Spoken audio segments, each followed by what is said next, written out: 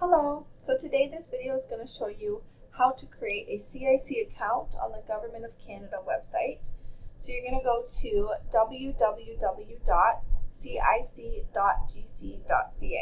and I'm going to select English, and then under Services and Information you're going to select My Application and then Sign In or Create an Account. So there are two options for creating an account. You can use the partner option if you have an online bank account with a Canadian bank. I do not have one, so I'm going to select the GC key option where we will create our own username and password. And on this page, you're going to go right over here to sign up and accept the terms and conditions. So here's where you will create your username. Your username cannot be previously used, and you must take a photo of your username here so you have it for when you will need it to sign in again. So you can go ahead and create that. There is also a checklist over here that tells you the requirements for your username. So just make sure that your username checks off all of those requirements. And then select Continue. And here's where you will create your password.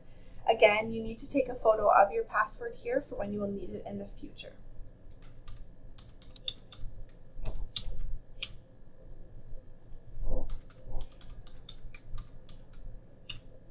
There is also a password checklist over here, and it's important to note that your password cannot contain 3 consecutive characters from your username. So then Continue. And here are your recovery questions. You also need to take a picture of your recovery questions and answers for when you need them again in the future.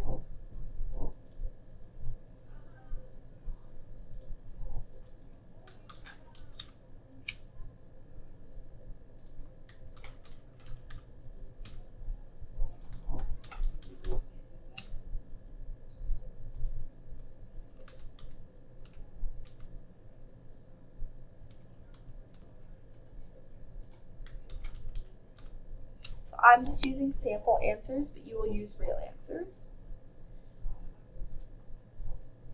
So there you go, it says successfully created your account. So there is your username. Make sure to take a photo of it.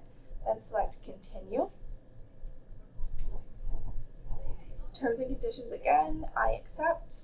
And then it's going to take you here to where you need to enter your name. So enter your name as it is on your passport.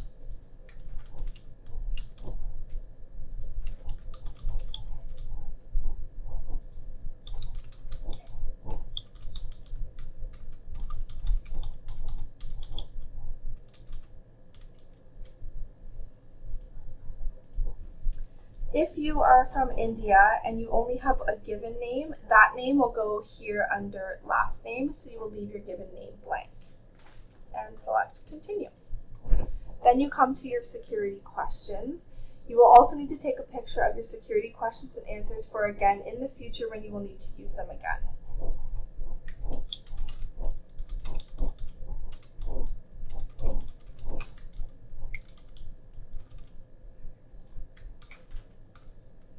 And again, I am using sample questions and answers, so you make sure that you use proper questions and answers.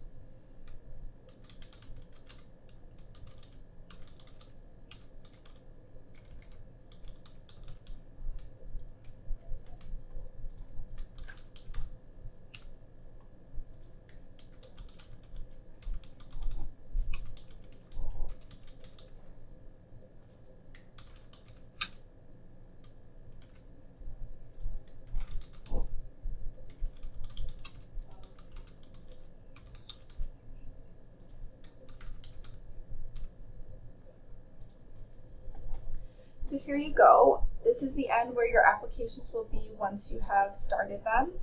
Please ensure you have taken photos of your username, passwords, and all your questions and answers for when you need them for applying for different things in the future. If you are seeking help from the International Centre, please create your account ahead of time so that you are ready to go. Thanks for watching.